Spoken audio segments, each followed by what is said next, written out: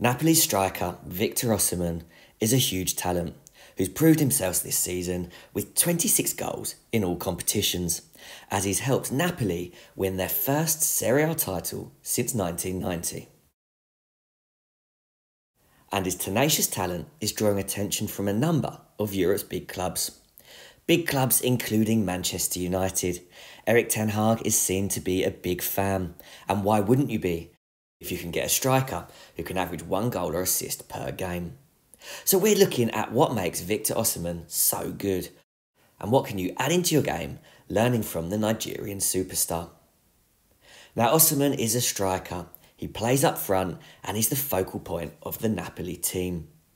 He's a player who's equally comfortable doing a number of different roles. He can play on the shoulder of the last defender, looking to run in behind and get through on those through balls using his great pace. Or alternatively, he's able to drop short, dropping short to receive the ball from midfielders and defenders while under pressure, keeping the possession for the Napoli team. But whatever he decides to do, he's always the focal point of that Napoli team. He's able to be the highest player up the pitch, and he's able to get on the ball. And it gives Napoli that target to play to, whether that be in behind the defence, stretching out the opposition's defence, or whether that be short.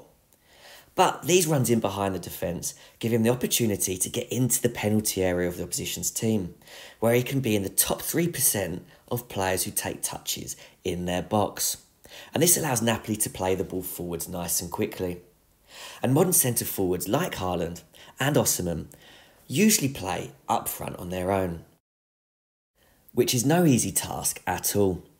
Usually these players have to compete against 1 or even 2 centre-backs, and this really is a physical challenge. And being the focal point of the team, players like Osimhen need to be ready for this. But there is pressure, there's defensive pressure, and there's aggressive play against him on the ball. But he can play away from this pressure, making runs in behind the defence. And this is a really key aspect of Osimhen's game. He doesn't always just drop short, he likes to run in behind the defence and also make runs into the channels. And these runs into the channels, the wide areas of the attacking third of the pitch, can make the defence face their own goal, something that they definitely don't want to be doing. These runs in behind create a huge threat to goal, but it's also able to give Osimhen the chance to potentially drop short at times where he can keep possession and link play. And when Osimhen does drop short, he can compete. He's in the lowest 15% of players that lose the ball in these defensive duels. So when he is under pressure, he can keep the ball. And a large part of that is down to his body positioning. He looks to get his body in between the defender and the ball, protecting it from them. And when the defender does come tight and step up on him, he has the technical ability to roll and turn that defender.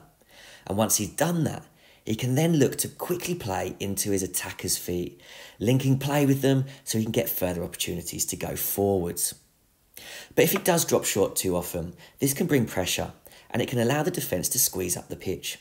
So Osimhen has more strings to his bow.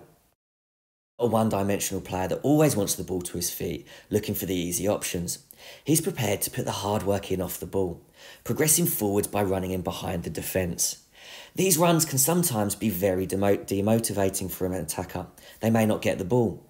But Osimhen keeps making these runs, and one of the key ones, as we touched on earlier, is that forward run into the channel.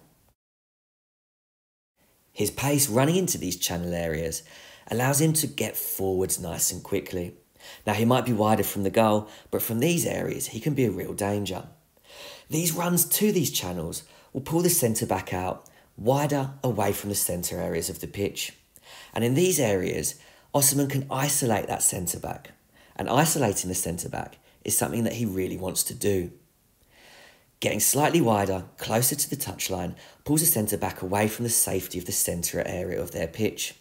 Defenders prefer attackers that are facing away from goal, but Osimhen, with his pace, can run into the channel and pull the centre-back wide so that he gets the ball and faces them, facing them to go one-on-one in the final third of the pitch.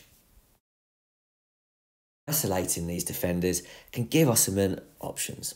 He can play 1-2s to get in and around the penalty area and drive into it, or he can potentially even take that defender on 1v1, dribbling from wide areas to carry the ball into the penalty area. And once he's in the penalty area, Osimhen is a player that is prepared to take a risk.